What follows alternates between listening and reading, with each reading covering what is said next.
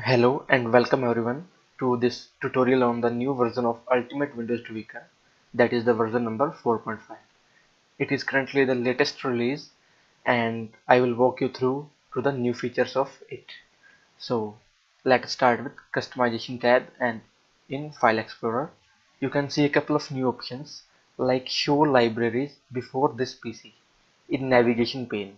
So let us see what it is currently now. So as you can see, library is down below here, down below this PC. So in case you want to move that upward, just select this and click apply tweaks.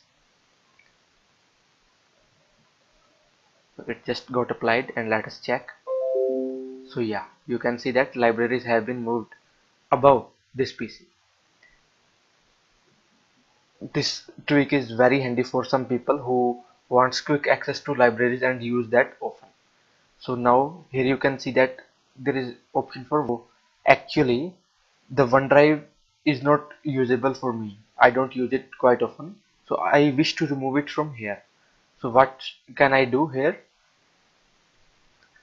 You can see that option here, show OneDrive in navigation pane, which is default. So you can just uncheck it and click apply tweaks. After that, just check here and see there is no OneDrive, so I got rid of it. So that were some new tweaks. Along with that, here is a new tweak that remove double blue arrows from compressed files and folders. So when we compress a file or folder through its properties to save our disk space, Windows signifies that with blue arrows so that we can easily know which file is compressed or not.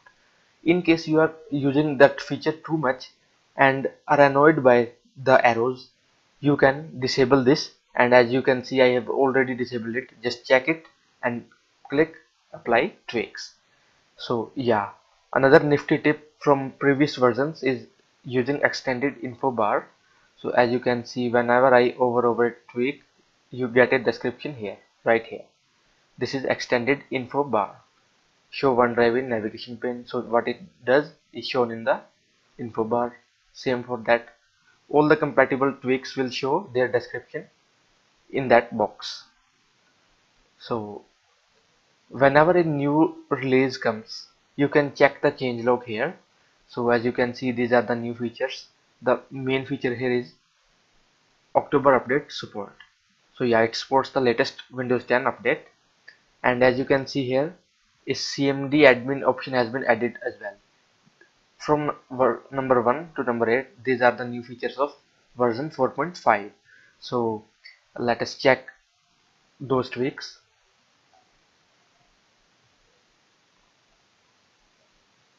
Here you can see that CMD admin option has been added in this version. So what it does, it just pins CMD admin option here. So whenever you need to start command prompt as administrator, you just need to right click on the desktop menu and just click that. There we go. So yeah, that started. So this was another nifty trick here. So another option is to disable timeline feature. See here, the description is shown here, as well as if you use extended info bar. So disable timeline feature does exactly what it says. It disables the new timeline feature which was introduced in March update. So you can just see that this is the timeline feature. So I have not much activity here, but if I browse more and more, Windows stores more information here, which will be shown once I browse. So you can disable this feature if you are privacy conscious, and I have already disabled it here.